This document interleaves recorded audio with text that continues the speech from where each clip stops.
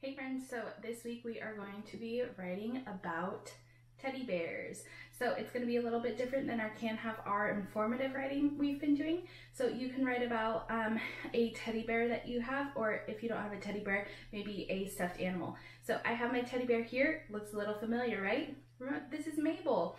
So we're going to go ahead and fill this in to help us with our writing later this week. So the first one says my teddy bear's name. So I went ahead and wrote Mabel because that's my teddy bear's name. Your answer will obviously be different. The next one are some describing words about my teddy. So let's describe our teddy. Well, Mabel is soft, so I went ahead and wrote soft.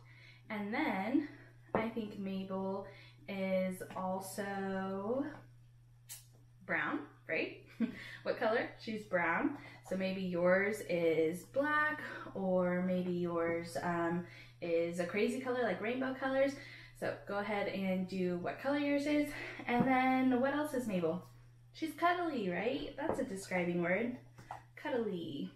All right, you can add some more describing words if you want to also.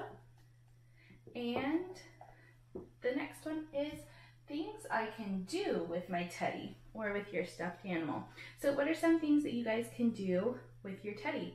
Well, with Mabel, we know that we can play. So I went ahead and wrote play. Some other things that we did with Mabel, we read with Mabel. So we read some books. Let's see, what are some other fun things that you guys can do with your teddy? Maybe have a picnic, go on a walk. So you guys can add whatever other ones you want as well. I added go on a walk. And now this last one down here is I like my teddy because, so why do you like your teddy? I like Mabel because she makes me feel happy. So that's what I would write up there. Whatever reason you like your teddy, that's what you'll write. So I said I like my teddy because she makes me feel happy.